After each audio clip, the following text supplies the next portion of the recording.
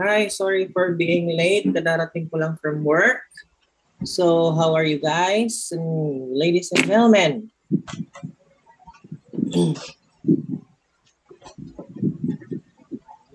Murag may nabato nga imo. Okay lang, Doc. Okay lang po, Doc. Wala kinabnoy nga, di ako ulat nag-iinakan. Okay, so damo itawo. Shall we start? Yes, Doc. Okay, ano lahat? Ang damo platang presentation.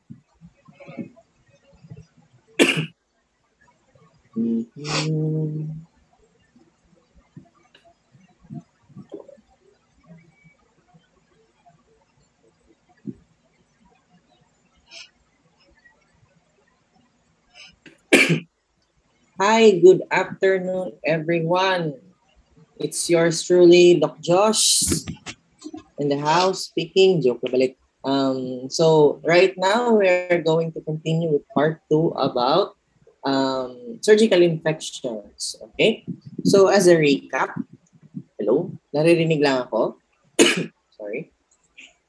Yes po, Doc. So as a recap, last time what we have discussed was one. We have discussed about pathogenesis of infection. We have discussed about host and pathogen relationship. Then we've also discussed about the different definitions, the definition of SIRS and the tables. We've discussed about sepsis also, which includes tables with Q-SOFA and SOFA. We've also defined what is septic shock. And last time, we've also discussed about the preventive measures to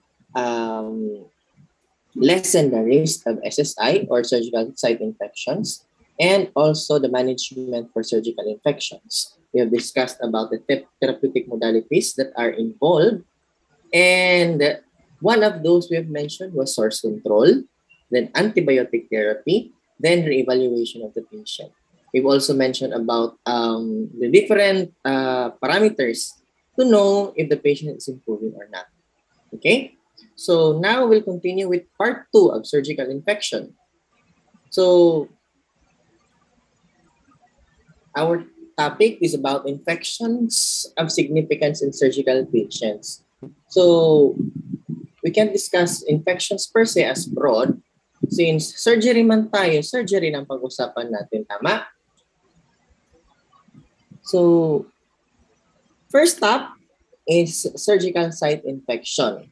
So it is defined as surgical wound draining purulent material, or if the surgeon judges it to be infected and opens it. Okay, it has to be the surgeon who did the operation who will say that this wound which he or she created is infected. Okay?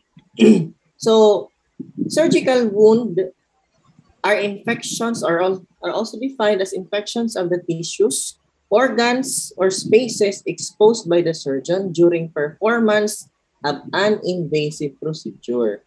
So kapag ordinary wound lang siya doon, wala kang ginawa, it's not a surgical site infection.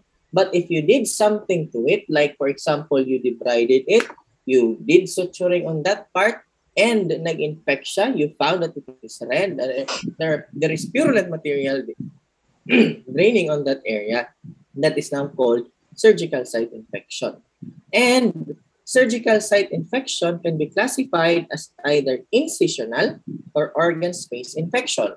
So when we say organ space or space infection, word organ, meaning it can be any organ, or space, any cavities like the abdominal cavity, the chest cavity, etc. Or if we surgical site infection can also be classified based on incisional. Incisional, it can be classified also as according to superficial and deep. Okay? So when you say superficial, meaning it involves only the skin and the subcutaneous tissue. When you say deep, that is below. Okay? So depende kung saan kayong area, like for example, kung sa extremities lang, Basta skin and subcutaneous lang, superficial yan. Below, fascia, muscle, bone, deep na yan. Kung sa abdomen naman kayo, fascia, muscle, peritoneum, and even down to the internal organs, deep na din yan. Okay? Now, the factors that matters for the development of surgical site infections can be either number 1, the degree of microbial contamination of wound during surgery. So that is why we ask our patients to bathe first prior to surgery. If you could remember, we have discussed the modalities that prevents SSI, which number 1, we ask the patient to bathe. Number 2, we prep the skin of the patient with either a non-alcohol based or an alcohol based on the area kung saan nyo ipaprep, so as to decrease the number of inherent microbes or to decrease the number of microflora na staying on that area. So that is number 1, degree of microbial contamination of wound during surgery. Number 2, duration of the procedure. Of course, the longer the procedure, the more time it takes na mag-proliferate na naman yung bacteria. Remember that these microbes continue to divide as time goes by. That is why the indication of, if you have clearly remembered during our previous discussion, we mentioned about preoperative antibiotics. Tama? Ano nga ulit yung, kapag wala ka nang maisagot, anong isasagot mo na antibiotic for preoperative antibiotic? Ano yun, Doc? Dr. Santos, what have you said? Amoxicillin daw? No. It was cefazolin. Okay? Pag wala na kayong masagot sa board at tinanong kayo, what antibiotic should you give for this type of procedure? Ang sagot, cefazolin. Pag yung patient allergic sa penicillin antibiotics, ang sagot, clindamycin. Okay?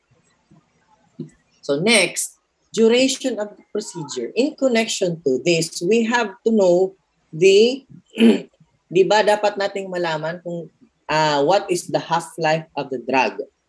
Okay? Kasi the longer your procedure, the more top-ups of antibiotic you will give. Like for example, if your procedure is 1 to 2 hours, 1 dose of cefazolin is enough. But if your procedure would go around 3 or 4, since ang cefazolin mo, yung half-life niya is just 1 hour, 1 to 2 hours, magta-top up ka na ng another dose of cefazolin. So this is in connection with the duration of the procedure. Again, the longer your procedure, the more time you give for the microflora to divide, increasing the number of the pathogens available on the site. Now, next are the host factors. Ito, inherent ito sa host. That is why these preventable diseases should be addressed prior to surgery. Like, for example, diabetes. We all know that hyperglycemia would increase the risk of developing surgical site infection. And malnutrition is another independent and it is very preventable. Okay? So if the patient is malnourished, hindi niya kayang mag-load ng, anong tawag doon? If the patient is malnourished, hindi niya kayang mag-produce ng antibodies. Okay? Kasi kulang na nga siya sa nutrients, kulang siya ng energy expenditure, kulang siya ng napakaraming for him or her to mount a systemic response. That is why for patients with malnutrition, when they sometimes they are already septic, which is hindi pa sila nag-fever, pero they already have subtle signs of sepsis. Okay?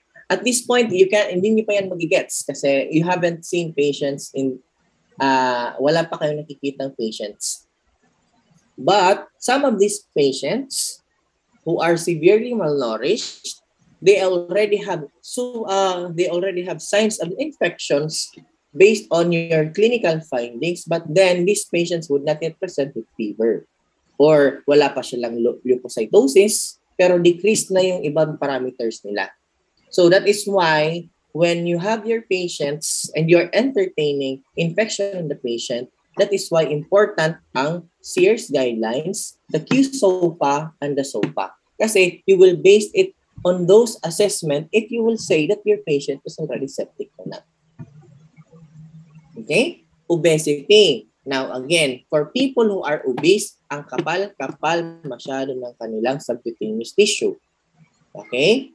Again, for people, the subcutaneous tissue is a very, very fertile ground for our microbes to proliferate. Number 1, kasi it's fat. Number 2, because the subcutaneous tissue is very low on blood supply. Puro fat lang siya dyan. Konti lang ang blood supply dyan. So, konti lang din ang nakakarating na immune system natin. Okay? All the different responses. And next, we all know the immune suppression. Kasi, wala silang immune system. Okay? So, the next slide is just a table here. I just lifted it from Schwartz. Again, disclaimer, guys. Everything that I am talking here, I took it from Schwartz. Okay? Hindi na ako kumuha sa Cameron. Hindi na ako kumuha sa Sabiston para isa lang ang babasahin niyo. When it comes to exam, sa Schwartz lang din ako kukuha. Because sa boards niyo, Schwartz lang din ang lalabas. Okay? So here, in this table, we classify wounds as to class 1, class 2, class 3, class 4. Class 1 is clean. Class 2 is clean, contaminated. Class 3 is contaminated. Class 4 is dirty. Again, this is very important to define what type of wound do we have on our patients. Kasi it would dictate you as to what is your management for the wound. Okay? Sige, I'll discuss it further. So for class 1, these are just wounds that doesn't perforate or does not involve a hollow viscous that contains microbe. Okay? So wala siyang hollow viscous. So what are those hollow viscous? So number 1, yung esophagus. Number 2, stomach. Number 3, small intestine. Number 4, large bowel. Number 5, rectum.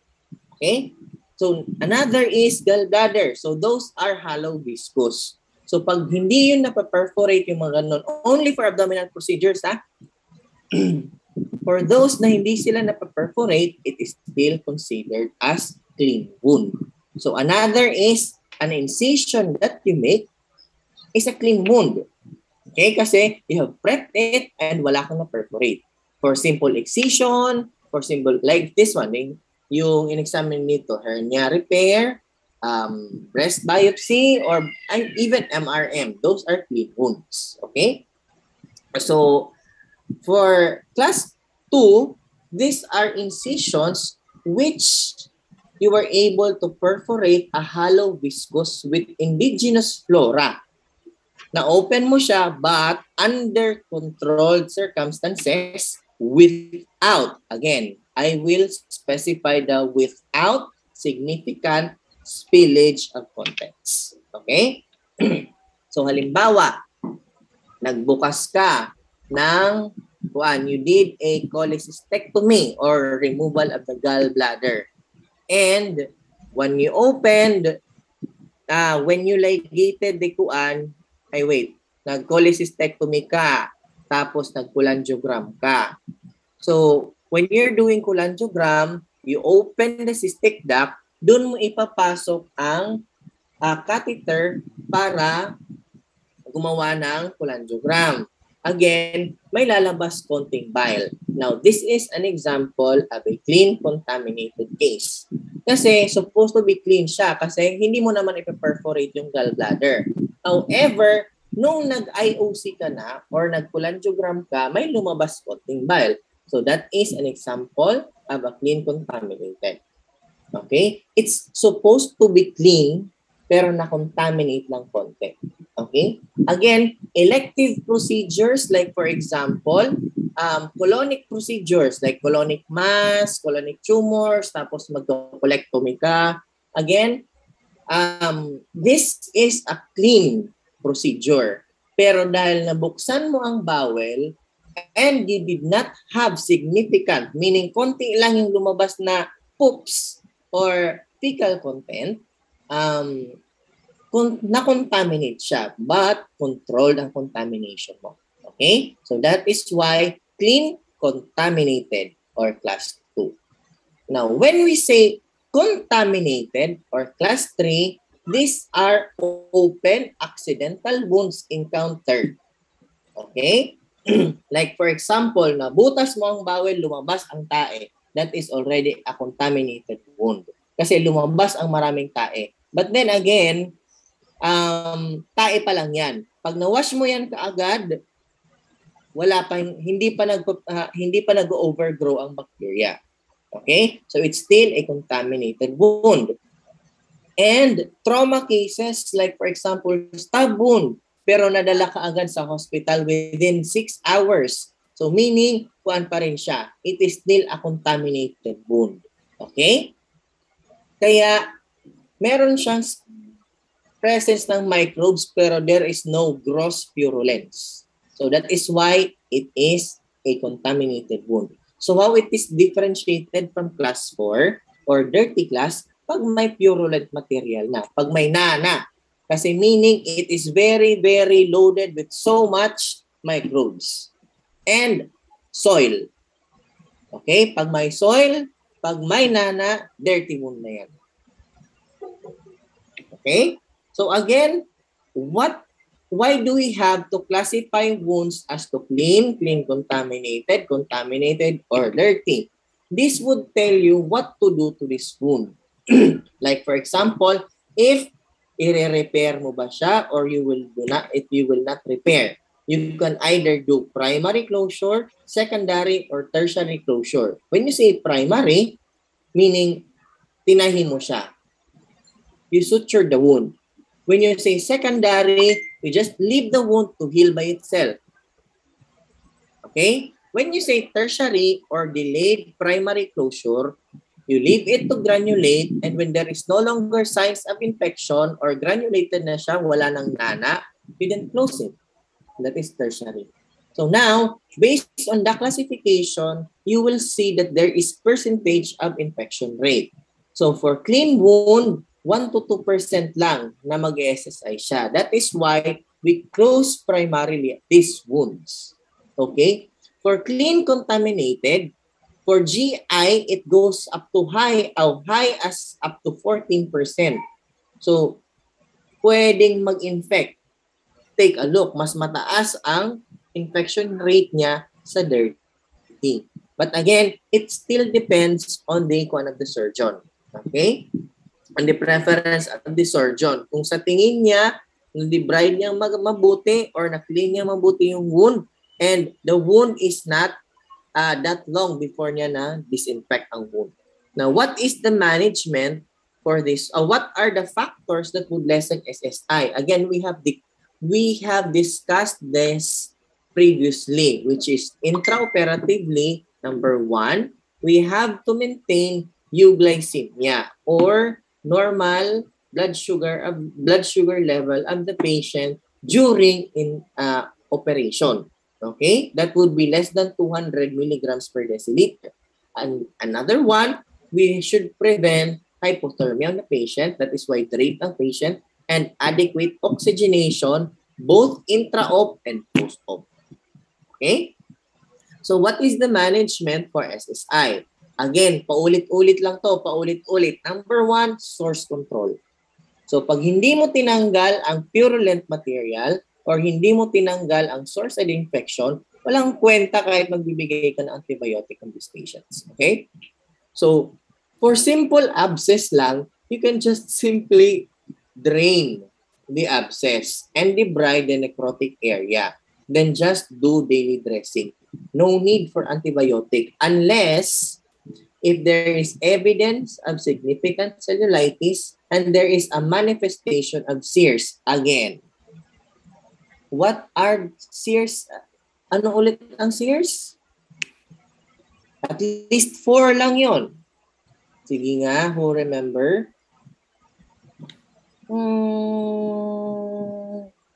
Yan, may nakita ko, Dr. Coritana. What are those manifestations of sears again?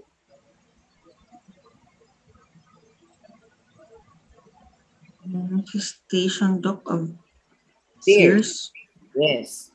on temperature, WBC, tachycardia, tachypnea. Very good. So, hyperthermia,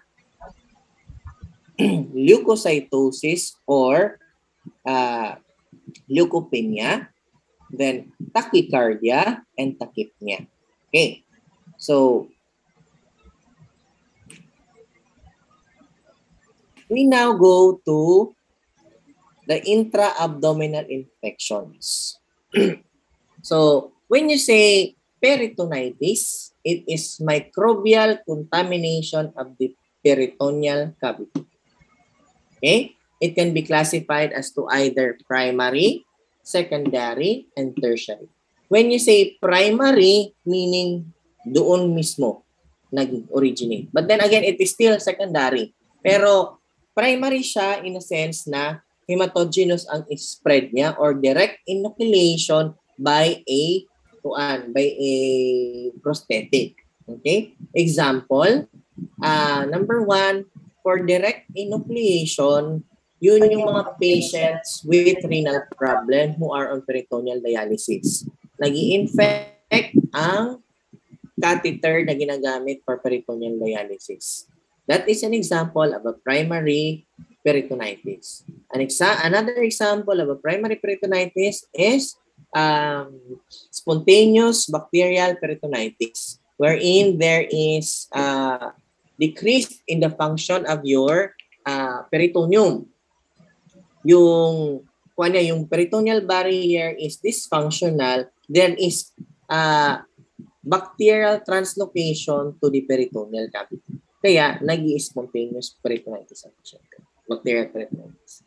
So, usually for primary peritonitis, this is monomicrobial, and the treatment for this is just antibiotic therapy. Again, before you say it's primary, you have to rule out secondary causes.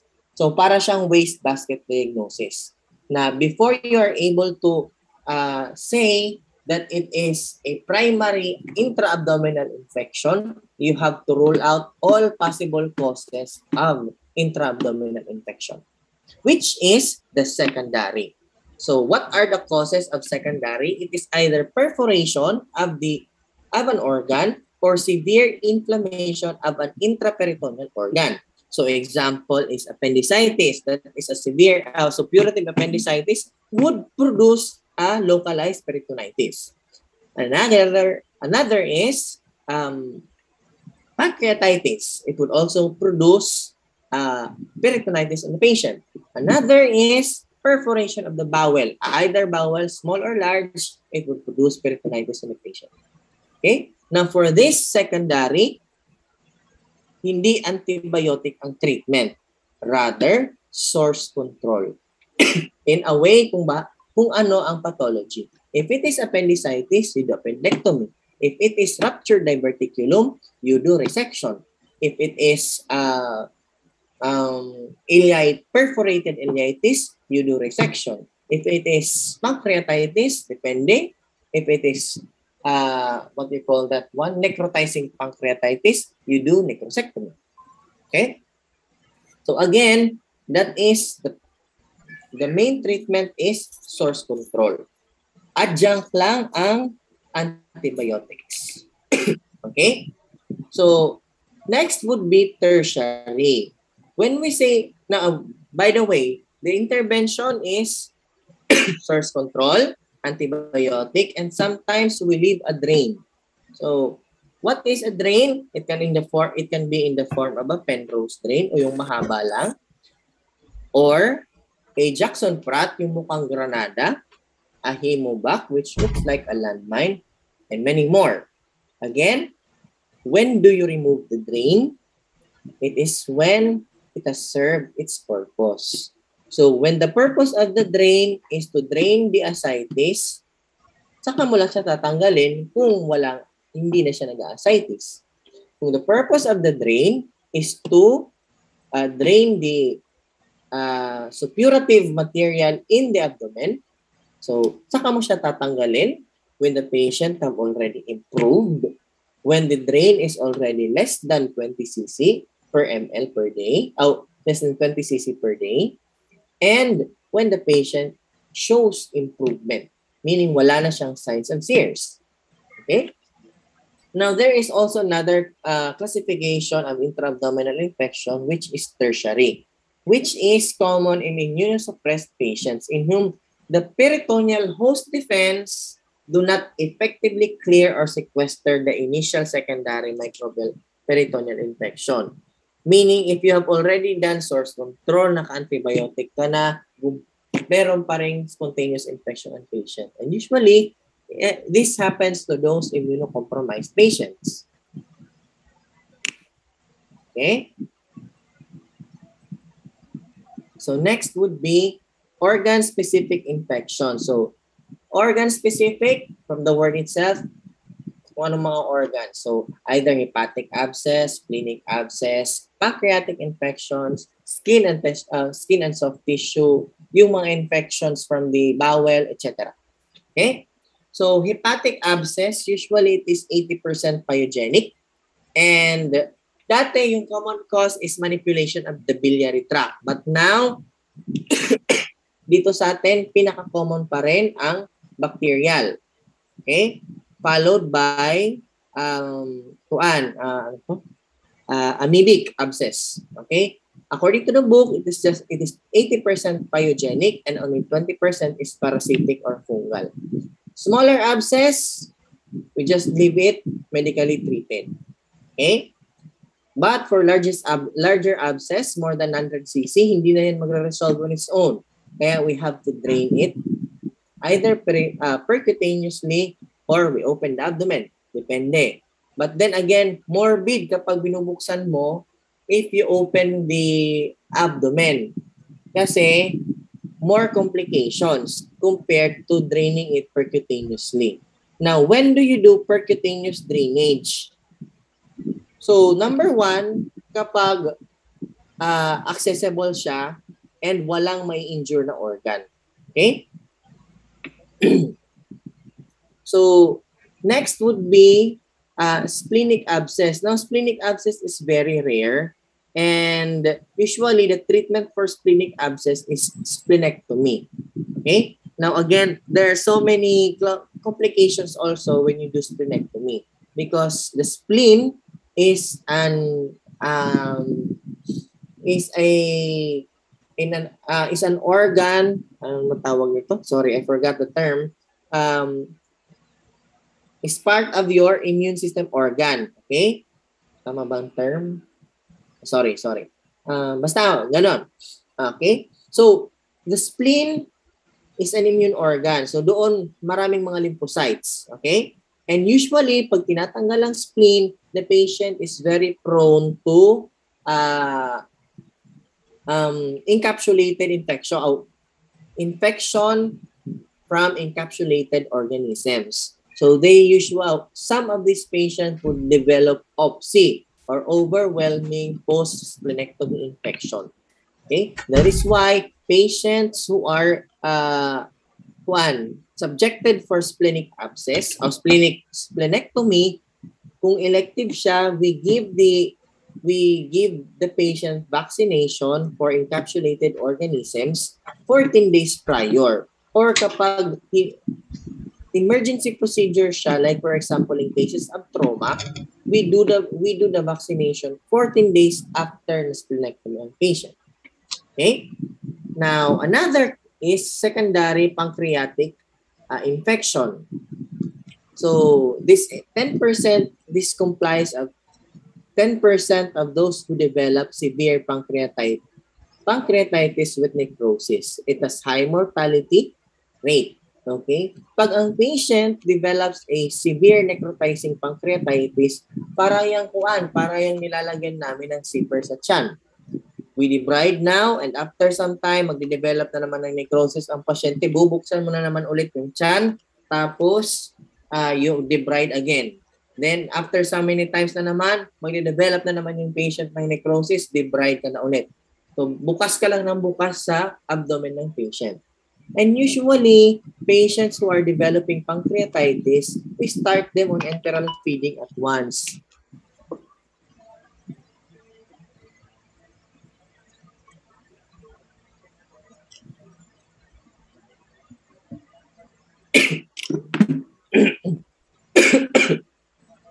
So, due to decreased development of infected pancreatic necrosis due to decreased gut translocation of the bacteria. Okay? So, halimbawa ang patient is nagpancreatitis and the patient improved tapos nag-develop ng SIRS, expect that probably the patient is having secondary pancreatitic infection. Or if the patient improves from pancreatitis, umuwi, after 2 to 3 weeks, bumalik, who is developing sepsis, again, expect the patient might be having secondary pancreatic infection. Okay? And the gold standard for secondary pancreatic infection is necrosectomy. Open necrosectomy. Kasi kapag open siya, mas marami ang nai-expose mo na areas, mas marami kang matatanggal na necrotic areas. Although, highly morbid ang open necrosectomy. Kasi, bukas siya malaki yung wound ng patient. And mataas ang mortality rate pa rin ito. Now, there have been studies of laparoscopic approach and endoscopic approach of necrosectomy and lumbar approach. Pero still, the gold standard is open necrosectomy. Now, if you can delay the procedure, halimbawa, kaya mo pa, the patient is still stable, kaya mong i-control, best is to delay the intervention for up to 4 weeks due to high morbidity risk kung buksan mo siya kaagad. Now again, as I have said, it requires multiple debridement. So next would be skin and soft tissue infections. For skin and soft tissue infections, so you can classify it as either simple and complicated. So this skin and soft tissue infection can be classified as the area kung saan siya nag-infect. For simple, examples would be cellulitis, erysipelas, lymphangitis, folliculitis, furuncle. Okay? And the management for this is just simple drainage. No need for antibiotic unless hindi siya nagre-resolve.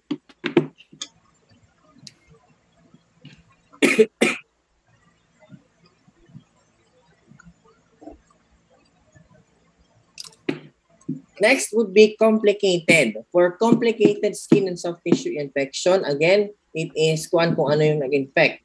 For kung fascia ang nag-infect, it is considered it is termed as necrotizing fasciitis.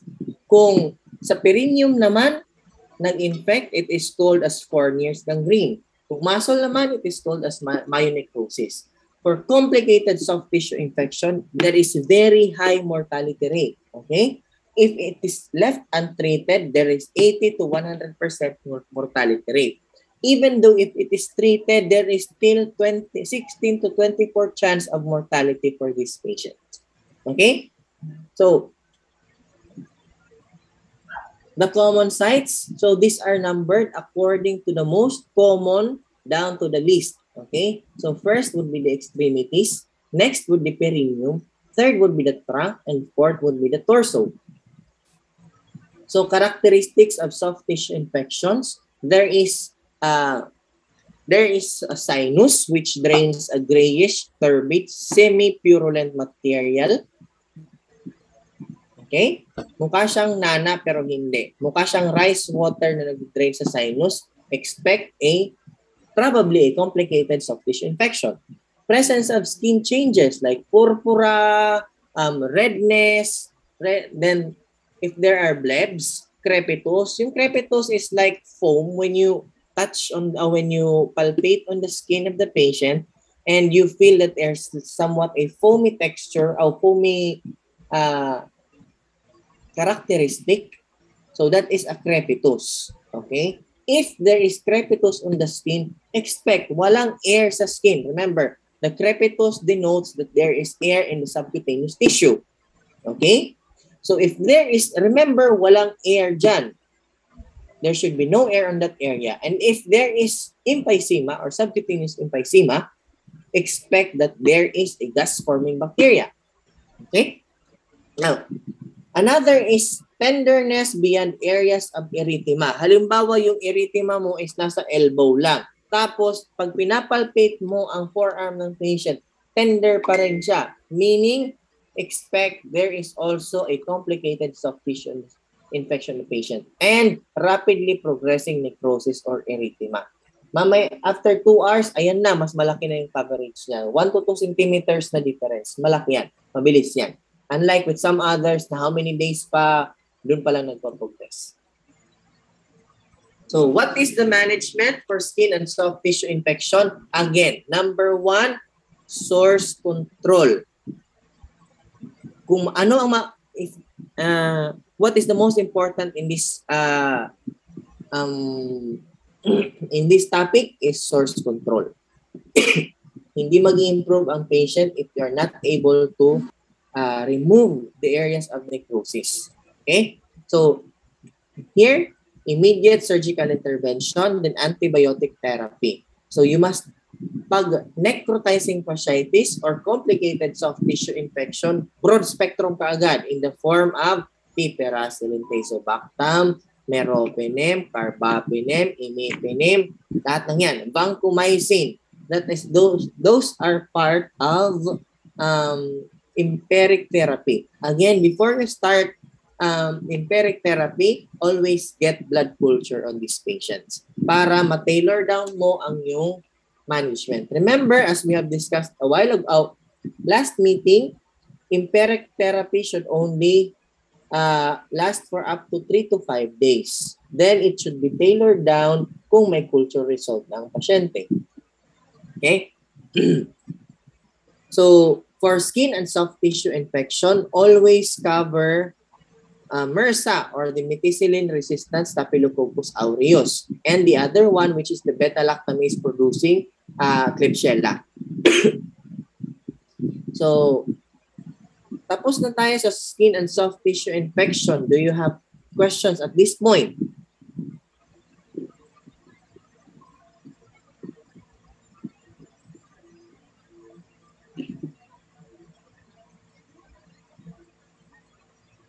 Humingaw man. So, if you have no questions, may I proceed to the next? So, post-operative nosocomial infection. Okay? So, this is also important kasi it increases the morbidity and wait lang, mali. Nosocomial infections increases the hospital stay of the patient and the hospital cost of these patients by adding the morbidity to our patient.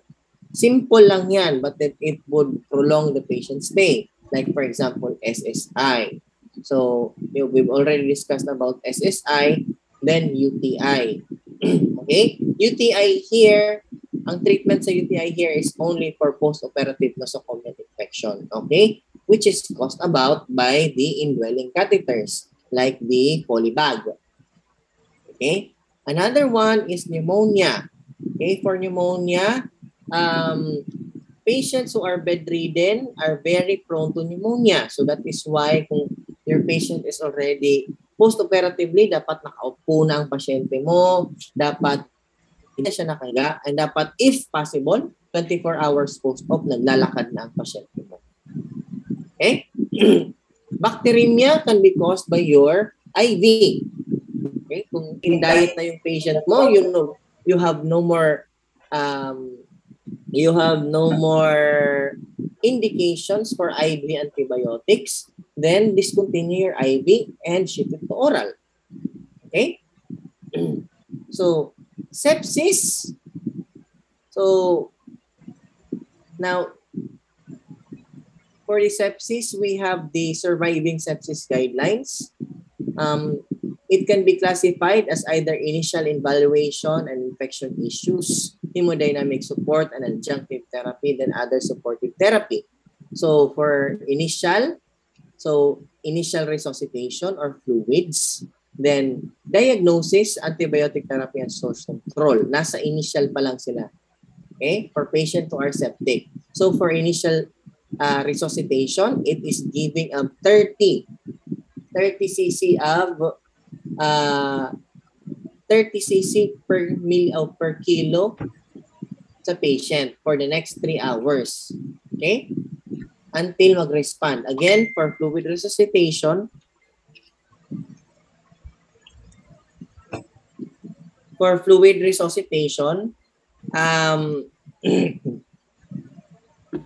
you call this one? For fluid resuscitation, you must check first if your patient is a fluid responder or not. Kasi kung hindi sila fluid responder, hindi sila your resuscitation or your fluid bolus will be meaningless. Now, for diagnosis, you must what's the right term for that? Sorry. Expend all means to find the source of infection of this patient. Antibiotic therapy, we've already discussed that, and source control. For hemodynamic support and adjunctive therapy, for fluid therapy, know when you will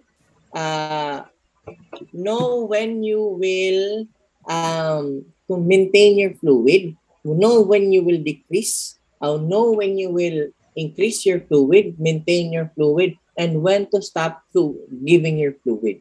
Now, for vasopressors, we can either use, the first line is norepinephrine, second would be dopamine, and first line is norepinephrine followed by vasopressin. Okay? Then next would be dopamine. Wala na tayong kidney dose. Before, dopamine has three dosing. The kidney dose, the cardiac dose, and the vasopressor dose. Ngayon, wala na. Vasopressor dose na lang tayo.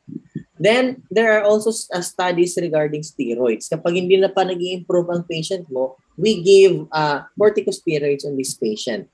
Okay? Next would be other supportive therapy in the form of blood product administration. So, for blood products, PAC-RBC lang binibigay natin. Only for severely anemic people who are experiencing shock. Next would be mechanical ventilation. So, for patients who are having cannot tolerate for tachypneic or bumabagsak, nagdi-desaturation yung patient, nag-ventilate tayo sa patient. Sedation for those who are having encephalopathy, and glucose control, which we've already discussed, and deep vein thrombosis prophylaxis, and limitation of support. When you say limitation of support, sinasabihan lang natin yung patients natin with regards to yung family, what to expect on this patient. Now others, mga kwan lang to, resistant organism, these are the MRSA or the methicillin-resistant Staphylococcus aureus. Then the ESBL or the extended spectrum of beta-lactamase producing strains. These are the Klebsiella, Enterobacteriaceae. Next would be the blood-borne pathogens in the form of HIV, Hep B, Hep C, Hep E. Lahat yan. They are very significant sa atin since we are very high risk of contracting these diseases since tayo ay nag-opera. Next would be biologic warfare agents in the form of anthrax, Yersinia pestis, smallpox or variola, and Francisella tularensis or your tularemia. Okay? Hindi ko na sila i-specify ang mga to kasi hindi naman tayo microbiology. Sa microbiology, i-specify ang mga to. Sa atin, we just have to know that there is these biological warfare agents which can probably be significant. Now, that ends my topic on surgical infections. Any question? Mabilis ba ako? Or nakakalanat ka mo? Kailangan, Doc. Kalanat man po, Doc. So, any questions with regard to the topic?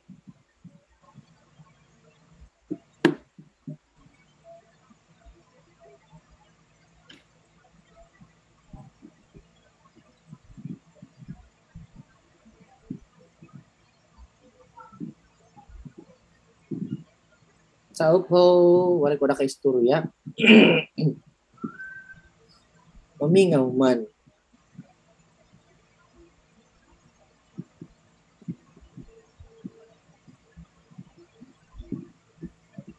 Sige, kung waray na niyo questions, I think I would end here.